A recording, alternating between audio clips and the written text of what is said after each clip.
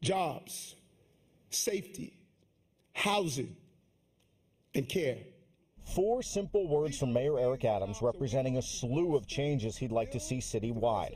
Adams will continue to push for the construction of 500,000 new units of housing during the next decade. It's part of broader statewide aspirations that Governor Hochul, who was in attendance, laid out during her State of the State speech last week. It can actually happen if the city and the state are working together. Adams says the NYPD will crack down on shoplifters as stores begin to lock up everyday items and ATMs close early due to crime.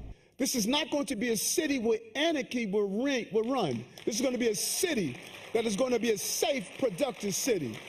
And once again, the mayor will press Albany to tweak bail reform laws to make it easier to lock up the roughly 1,700 quote-unquote most wanted criminals he says are responsible for the majority of violent crime citywide.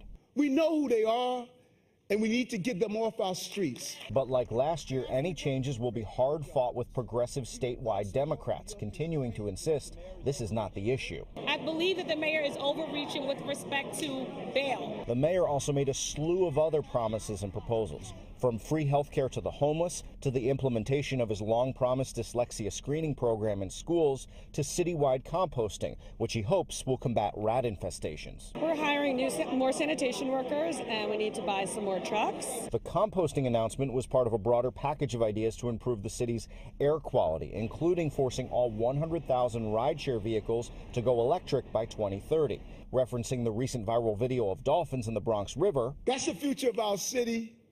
More dolphins, fewer rats.